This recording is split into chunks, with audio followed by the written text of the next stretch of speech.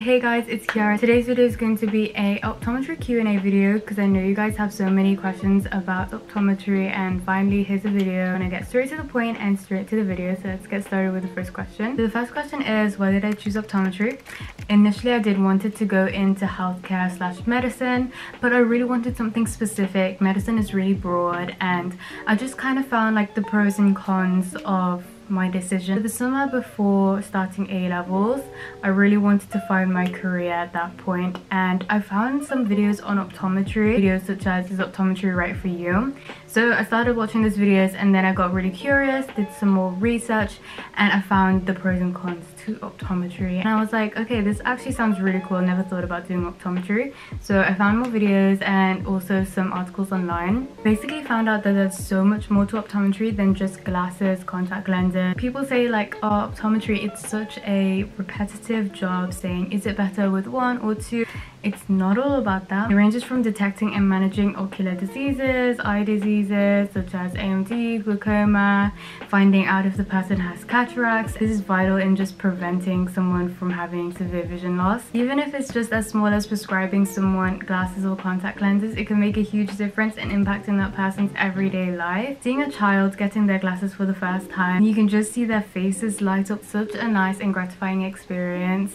Just helping out that person, allowing them to see clearly. It can make a massive difference in a person's life as well. Yeah, just creating the joy in vision and just being there at the forefront for patients and for people. Seeing familiar patients and also seeing new patients, creating those interactions and those bonds, I guess. Optometry is really a people course. You gotta love people, you gotta love meeting people. Yeah, so in terms of the pros, you will get like a work-life balance almost, working from 9 to 5, and there's so many other sectors that you can go to in your career of optometry. You can go into teaching, you can go into research, you can go into specialized care such as like going into glaucoma, AMD. You can also be creative and even make your own practice or your own business in the optical world. Yeah, also hospital optometry is another thing that you could go into because there's so many clinics in hospital optometry, such as keratoconus clinics, you got contact lens clinics, corneal clinics, you also got pediatrics, and it's just so cool having hospital optical work experience.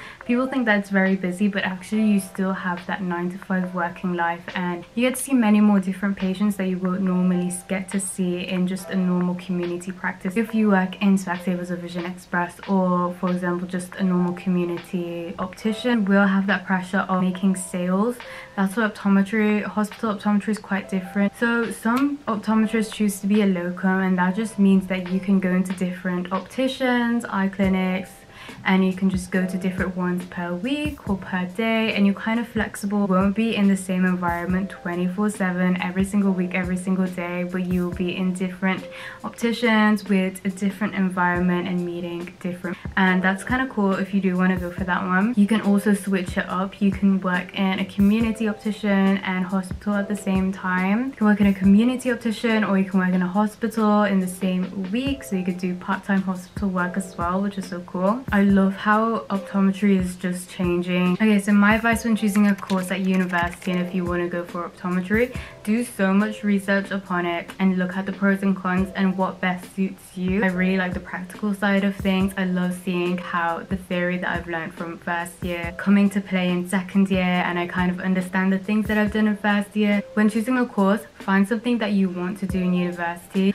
what you see yourself reaping from that degree. Getting a degree in optometry means that I can be a successful optometrist working in different sectors. See where optometry takes me. I really like how it's just about building those patient-practitioner relationships and also having that work-life balance. I chose optometry because I found that actually the things that optometry entails is the things that I want to do in university. I want to meet people in university. I want to do more practicals, clinics, working with people, working in a team. I think that's just so great, and for different courses obviously you won't get that. So leading on to the next question, is optometry a hard course? Well, yes and no. I think that every course has their own difficulties, has their own challenges, and has their own ups and downs. Despite not being amazing at every module at university. I had that career goal in mind, understanding that these learning steps will help me get to my goal in the future. Again, just focusing on the benefits that I'll reap after graduating. I just keep my eyes on the positives when things get hard. Even though optometry is a course that's quite dynamic and intellectually challenging, it is a challenge that I'm willing to take. It does have areas which you might not be interested in, you might not like, you'll probably be like, oh wait, how is this even related to my career? Finding that balance in my studies, meaning that you don't burn yourself out and overthink and overwork yourself to the point where you just hate everything. I really love optom because it is enjoyable, and even though there are some parts of it that's just not enjoyable, maybe the physics side and the math side and the statistics side, I just always recognize that these difficulties is a part of the setup of me just becoming the optometrist I want to be. So about requirements and applications to optometry, I get loads of questions about that because you guys are just unsure about how to write a perfect personal statement. There is no perfect personal statement, guys.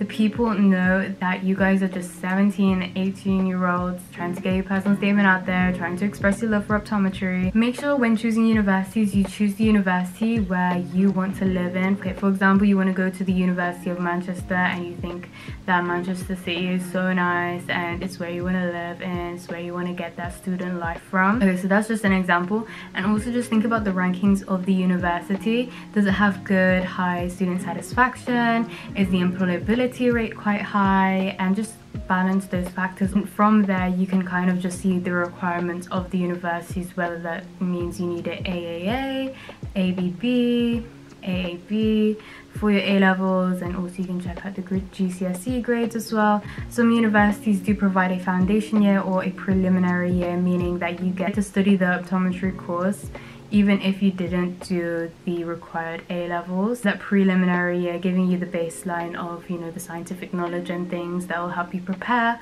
for your bachelor's or master's optometry degree. So for my personal statement, I did not have optical work experience at all. I didn't manage to get any optical work experience because it was still COVID time, and yeah, I just used all the experiences, volunteering, that I had. My primary school work experience, I included my hospital admin voluntary work experience.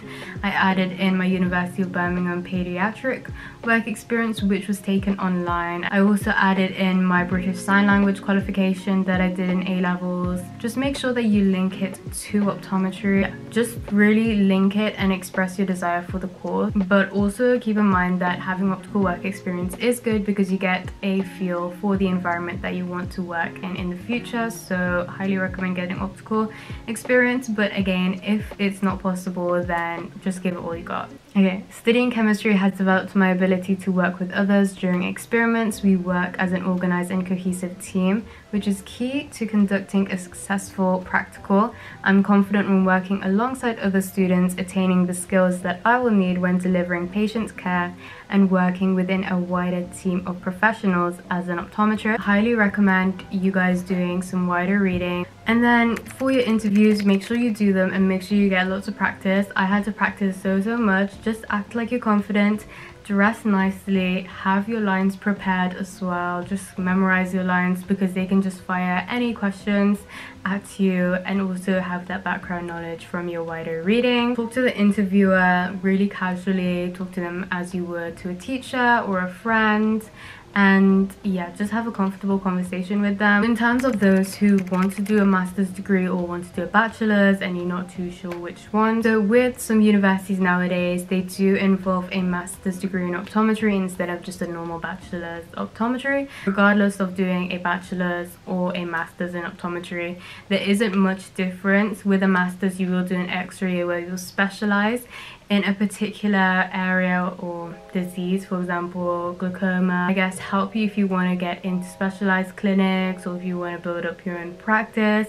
However, getting a bachelor's degree in optometry, you will still be able to do the same things and get the same benefits. So it's really up to you if you want to do it. If you're in university, I would recommend you to speak to your personal tutor about that, switching courses or possibly doing medicine after optometry, because doing medicine, you can be able to become a ophthalmologist after your bachelor's degree. For those people who are asking advice on how I did on first year and how to get through first year of optometry, definitely check my advice video for first year down below. If someone's asking what do you recommend for note-taking, either that's taking real life notes using your iPad or your laptop. Okay, so personally I do love using my iPad, and I've been using it all throughout year 2 so far, and it's just been super handy because it's so lightweight and easy to carry. It's really thin as well. It's so nice and thin and lightweight, and I just bring my keyboard and mouse partner along with this. I do use some studying apps as well. If you want a thorough video on some university revision techniques, study tips and study techniques, then just comment that down below. I'll see if I can make one. It's really a mix. It's really 50-50 when it comes with laptop note-taking or real-life note-taking, notepad, and in university you just have to find your own style. First year is just about experimenting with your revision techniques. I'm just creating some flashcards on Anki using my iPad and revising from Anki, and I do switch between taking notes on my iPad and also taking some real life notes. So for some modules I'll just blurt out some information, weigh out the pros and cons, but for me, having an iPad definitely outweighs the cons of the expenses. I love the spark of curiosity that people have for optometry, so if you're applying for optometry this year, then all the best, and you got this, and I'll see you in my next video. Bye guys!